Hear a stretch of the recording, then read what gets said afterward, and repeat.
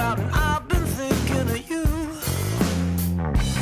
I don't play no games, I ain't anybody's fool. Hi guys, thanks for joining AmyLee Online again tonight. Tonight's edition of AmyLee Online is all about camera basics, and we're going to do part 3 of a part 4 series that I've put together to help you go from shooting on auto to manual mode. And today's video tutorial is all about aperture and f-stop and understanding that in a very easy way to help you on your way to shooting in manual mode. So what is aperture or f-stop? Basically, aperture is the third way that we control light coming into the camera. And we do that by changing the size of the camera's lens, as you can see on my diagram to the right. Aperture is how big or small the hole called aperture can go. Obviously, as I said, this hole is called aperture, and it's the place where the light actually enters the camera. So we have our lens, the light goes into the lens and hits the sensor through our shutter, and how much light is allowed in is determined by the aperture, which is the size of that hole that is made by the shutter. Obviously, the bigger the hole, the more light is allowed into the camera. So the smaller the hole, the less light is allowed into the camera. Meaning, let's say you wanted to shoot a landscape and you wanted to make sure that you had the sky nice and blue, you would need to have a small aperture for that shot, f8 or above, because you don't want the light to blow out your sky and make it white or cream and not have that beautiful blue color. So you want to always stick to the f8 and above for a blue sky.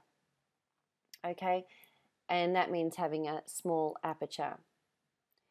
The scale that we use to measure aperture is the F number scale. Okay, so that's where f-stop comes in. As you can see to my right, I have got some images here that I've taken for a wedding, and I used the f-stop 2.8 to create an image where there was a lot of blur and just enough light in to show a softer image of the rings and the perfume. A lower f-stop means a larger or wider aperture. Okay, so this is a crazy photography world where the larger the number, the smaller the aperture, and the smaller the number, the larger the aperture. So that's a concept we have to kind of get our head around in our crazy world of photography. So for example, 1.2 or 2.8 are larger and wider aperture.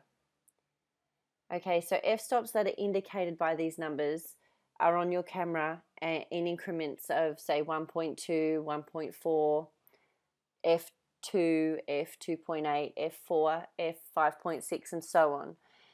So you can see those numbers on the back of your camera or on the top view of your camera in the view window, and you can see which one you need for the shot.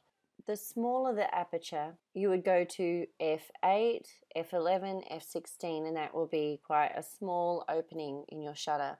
That would create less light coming in, and you would be able to capture deeper colors using that. You would also have a lot more in focus in your shot. Let's talk about that for a minute. The wider the aperture opening, the more light will enter, and the wider is obviously the smaller numbers. So the smaller the aperture opening, the less light will enter. Okay, so as long as you've got that concept, you can actually then start to work it. When shooting at a lower f-stop, the in-focus part of the shot, as we saw in those previous images, will be smaller. The background will actually be blurry, and that's what we call bokeh. And this is great for portraits and flowers and still life and those little moments of time that you need to capture at pre-wedding shoots, such as the bridal party getting ready, and you know, the wedding rings and the shoes and the clothing and the makeup and things like that.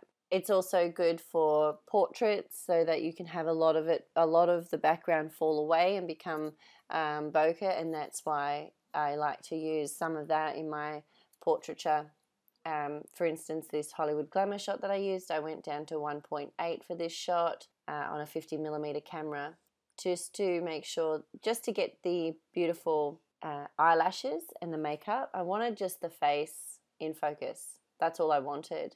I wanted everything else to be slightly blurred out and smoother than her face, because I was concentrating on making this look like an old film noir Hollywood style shot, and I really loved it. So if I wanted to get more of the background in focus, I would go up to f8 or something like that in outdoors in a sunny day, and that way I would have more of my landscape in focus as well as my couple. So if you have a smaller aperture, f8 and above, that will obviously, as I said, cause the background to be more in focus. And this is really great for shooting families, interior, buildings, and street life, things like that. So each lens that you get is marked with an f-stop number, meaning that the number on the lens is the biggest the opening your lens can accommodate or open up to. So that's the number that it can go. The lower the number, the better the lens in that case, as in, you know, the more it can actually do. If you got a 50mm 1.2 L series Canon lens, and that's, you know, as I said, I use Canon, so I can talk about Canon.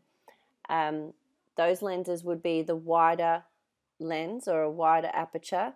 So your f-stop numbers can go really low, and they have a lot more optics in them to achieve what their aperture size needs to be, and that's why they're so expensive. Most kit lenses that come stock standard with your camera straight from the store, such as your 18 to 55mm lens, that can pretty much only go down to 3.5. It might be a great idea, an investment idea, to buy a lens that has the capabilities of going as wide as possible, like to 1.2. You don't shoot a lot of the time in that, but it does come in handy when you want to be creative and do some creative images. Here is some images that I have taken over the years, and one of them down on the left-hand side, the lower image of the couple on the beach, was shot at f8. The sun was coming up. It was early in the morning. So the sky on the right was actually really white. There was no color in it because of the brightness of the sun coming up over the horizon. But you can see on the left-hand part of the image that the sky that isn't affected by the sun so much is quite blue. And I shot that at f8. And then on the other side here you can see, and also too on that image you can see that the landscape goes all the way back, and you can see it's pretty clear, except for the haze off the beach. So on this image on the right-hand side, I've also shot that at f8, and you can see all the detail of everything in the landscape all the way back to the trees. And that's what shooting at f8 does. It allows you to collect a lot of color, and also your camera will pick up all the detail throughout the image. Now in the top image here on the left, I've gone to f4 for the portrait to make sure that I have her completely in focus, her whole body, and also I just wanted the background to blur out slightly. I didn't want it to be too smooth. I just wanted it to be detailed enough to see that we are in an orchard, and that I'm using the leading lines there of the trees to capture quite a pretty shot of this model at f4.0. How do we set up an f-stop on your camera? Well, first we need to turn the camera to manual. That's the dial on the left-hand side on top of your camera that has all of the actions for the camera. So you can have it at TV, AV, SS, M, bulb, and so on and so forth. I want you to turn that to M for manual mode. Then you want to start with your ISO, set up your shot through how much light, look around, how much light do you need? Go back to the first video on ISO and work out how to set your ISO. How much light do you need coming into the image? How bright is the day or how dark is the day? Set up the shutter speed on your camera. So do you want to shoot your image in freezing the moment or do you want to have some motion in movement in the shot? And then find the f-stop number that you are looking for. So do you want to have your, if it's a bright day, do you want to have your image with lots of light coming through, not much light coming through? Do you want it to have a lot of detail in the image, or do you want to have a lot of bokeh or blur in the background? And you can see on the back of your camera that the aperture is represented by the F number on the camera, so it's very easy to find on the back. It's represented by F and then a number. You can change that by highlighting that on your camera and using the dial above the click button to take the picture, and that dial, by turning it left or right, will actually change the number of your f-stop. If you have a camera that has the view window on top of the camera, you can find it next to your shutter speed, and it is represented just by the number 4.0, 2.8, whatever the lens can accommodate. So I hope you have a better understanding of aperture now, and thank you so much for watching this video. I've tried to explain it in the most simplest terms possible for you, so that even the most earliest of beginners can understand how to set an aperture, what it means, what the f-stop number scale is. And if you go back and watch the ISO and shutter speed video, and then also watch this one in sequence, we will then be able to go to part 4 and do a really great video on understanding how to put it all together, and your understanding of that will be quite clear, and hopefully by the end of that you'll be able to shoot on manual, no problem at all. So remember to like, share and subscribe to the channel. We want to make sure that you are always getting the updates and notifications of my latest videos. If you like the video, it tells me that you are enjoying what you're hearing and seeing, so I will produce more of the same.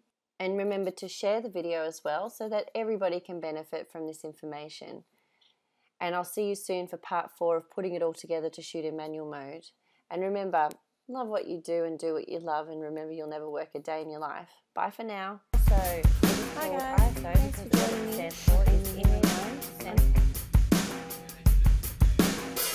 Dark days of the summer